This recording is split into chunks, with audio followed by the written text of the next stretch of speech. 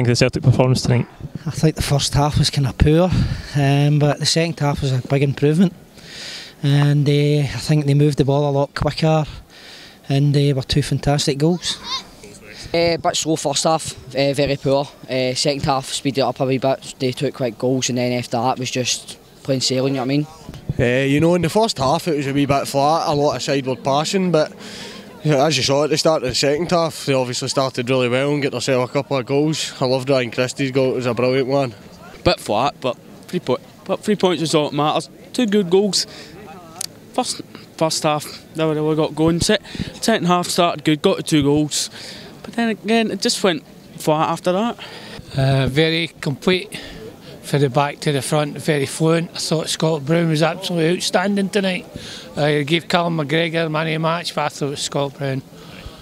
As you touched on the goals there, we've seen good performances from Christie and McGregor again tonight. Do you think Tom Rogic will struggle to get back in the team once he's fit again? If I'm being honest, no, because I think he's an excellent player. Would you go back to McGregor deeper and then Christie and Rogic further? Absolutely, that's what I would do, and I hope he's playing on Sunday. Actually, I'd like to see him back in the team as quickly as possible, because I think he's one of our better players, and we need the better players all the time. We need the guys that have got the skill, so I would have him in my team any day. Oh, definitely, as long as they play like that, you know what I mean. All he can do is keep chapping on the door and working hard and training and that, I suppose, and he might find his way back in. If one of them get an injury later in the season, you just don't know, these things happen. Depends on what Brendan wants to do with Scott Brown at the minute. What's the reports are Brendan has signed a new 2-year deal, but don't know that. Well, we don't know that for sure. Rogic's get back. I think he would. I think he would replace Brown and make him a wee bit more attacking wise. No, I think it'll be a place for Tom Rogic when he's organised and fit again. Obviously, I need a rest for his tournament and travelling and whatever. No, I'll be back. See Tom Rogic being another part of the team again, yeah. Who do you think he would come in for? Do you think maybe Brown would come out and McGregor go into a deeper role? Or?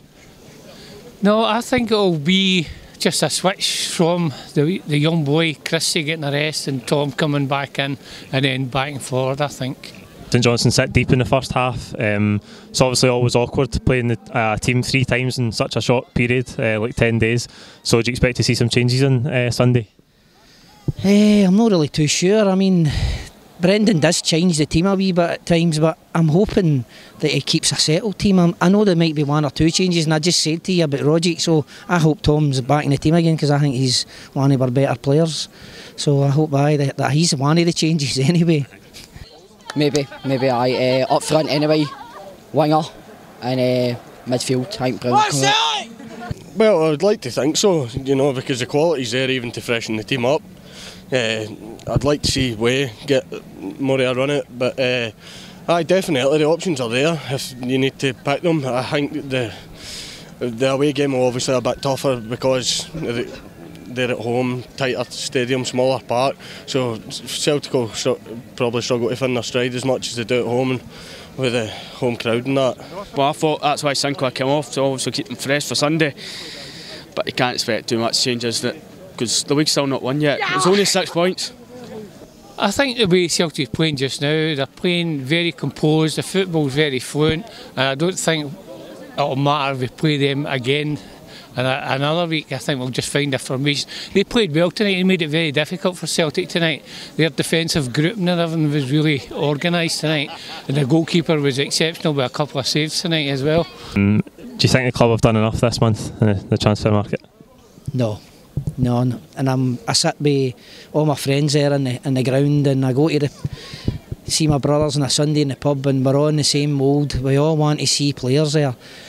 I agree with some of Celtic's policy. When they bring in youth to develop them and sell them on, fine, but we need a couple of guys that can come right into that team. And I don't know what's happening with the centre half, so I would be looking at that and left and right back as well, because we're needing players there. I know Yazagiri does a job for us, and Big Lustig's been a brilliant servant to us, but I think with Kieran Tierney, I don't know how long he's going to be out. So I think there is strengthening required, and I don't think there will be any more new faces coming into the team. If this right back comes in, then yes. If not, then it's a failure. No, I don't.